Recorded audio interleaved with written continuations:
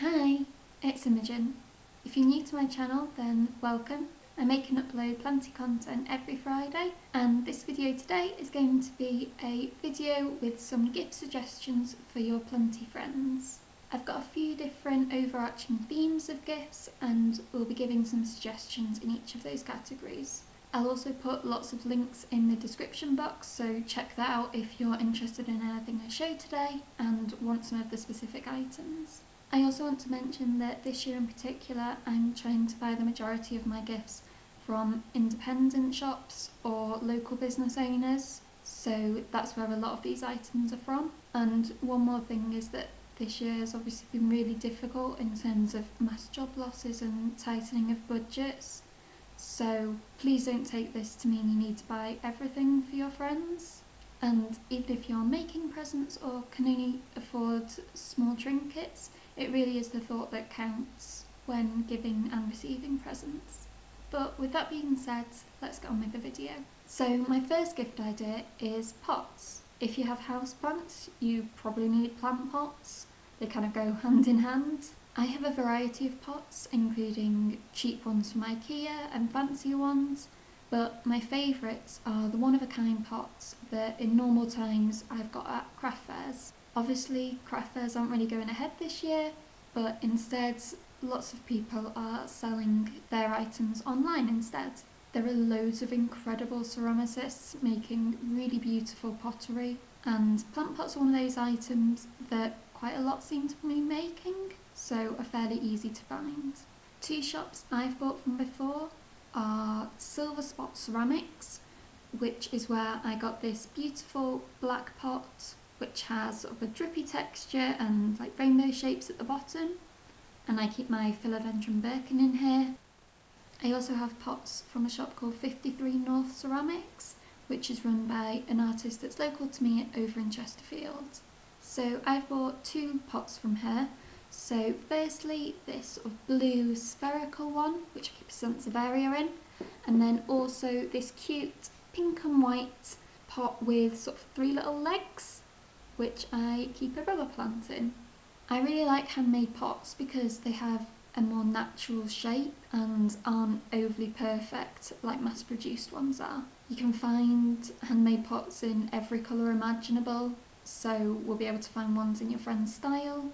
In terms of places to buy, there's lots of ceramicists on Etsy, but I also think Instagram is a great place to find local artists and see the kind of things that they're making. Also, you don't need to buy things which are specifically marketed as plant pots, so I've kept plants in mugs, in drinking cups, in tea light holders before. All of these things still make decent plant pots depending on the size of your plant.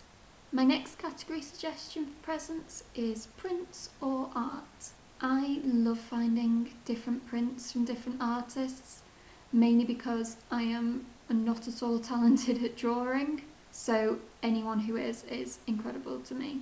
And as such, I have lots of framed prints around my house. So like with pots, you're probably best placed for finding ones in your friend's style, and searching plant print on Etsy gives thousands of results. So it might actually be worth searching something more specific so you don't have to go trawling through loads of pages. But I wanted to give a few examples of prints which I have and love. So firstly, I have this lovely print featuring what looks like an alocasia poly, and this is from a shop on Etsy called Illustrates, which I'll have linked below. I also have this from Jessica May Designs, again on Etsy. This is actually a card which I bought because I wanted something square to fit in this frame. So obviously it doesn't even have to be things marketed as prints. It doesn't even have to be prints or cards. So I have this lovely kind of pennant flag wall hanging, which obviously features a monstera leaf. And I bought this from a craft fair maybe a year or so ago. I don't know the name of the artist I bought this from, but I'll have another look, and if I can't find them, I'll link some similar ones in the description box.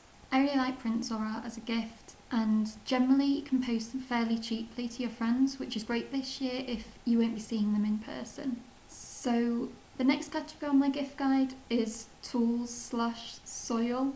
Now this is what I would class as a useful gift rather than a fun one, but it's one that your friends will still really appreciate. So first in this category is soil. Now I can't believe I'm suggesting soil as a gift, it sounds absolutely ridiculous, but it is something that's needed for moving plants into bigger pots or putting propagations into soil, so I'm going to suggest it anyway. I'm really pleased with my soil mixes from Soil Ninja, and as soil goes, I think they're kind of aesthetically pleasing, but there's probably quite a low bar for nice looking soil packaging. Soil Ninja are an independent shop on Etsy, and they also have their own website, and I have actually done an unboxing in a previous video of mine if you want a bit more detail. For a bit more of a techie present, I would suggest a hygrometer, which measures temperature and humidity in a space.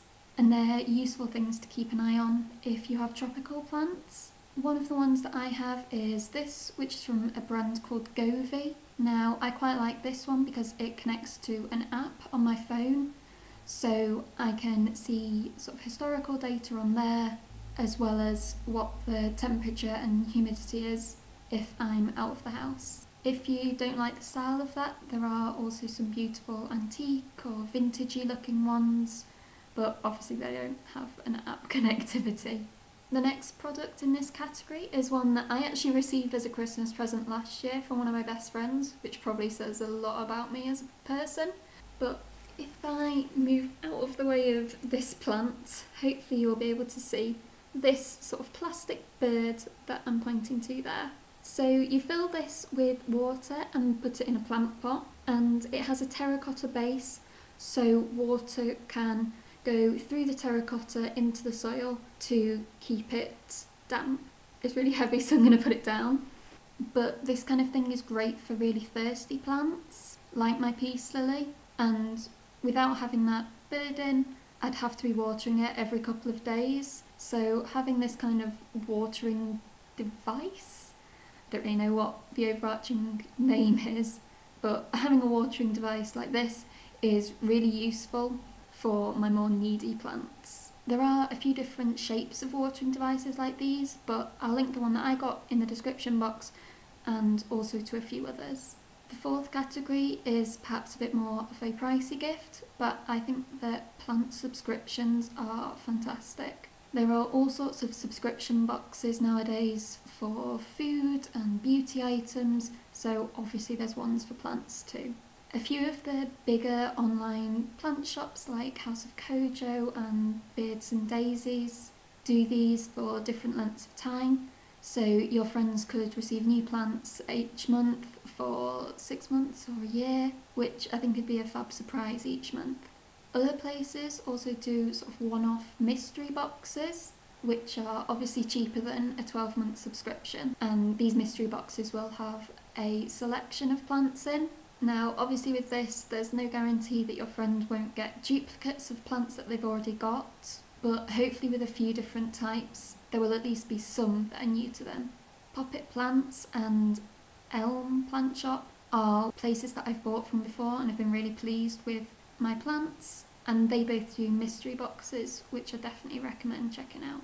Now finally, of course, plants are the obvious suggestion, but if you don't know what plants your friend's into or what ones they've already got, it can be a bit of a minefield. So finally, I want to mention gift cards. Now I know that vouchers are a bit of a lame present and perhaps seen as a bit of a cop-out, but if you really don't know what plants your friend likes, then sometimes a gift card is the best option, so you know that they'll get something that they really like. I've mentioned House of Kojo, but Cowell's Garden Centre also has a big selection of plants, so are good places to buy from. But most plant shops nowadays will have some sort of gift card option, so getting a voucher from an independent shop that's local to your friends will mean they can pick out one that they like, and you'll also be supporting independent businesses. So there we go, 5 ideas of presents for your planty friends. All of these are things that I'd be happy to receive myself, but hopefully it gave you some inspiration as well. As I've said throughout, there'll be loads of links in the description box, but I'll also be linking to a list on Etsy where I've collated these items as well as a few more as a sort of online gift guide type thing. Please let me know in the comments if you have any other shops or items that you've bought from and really like, or if you have any other gift ideas. But otherwise, I want to say thank you so much for watching, and I'll see you on Friday for my next video. Bye!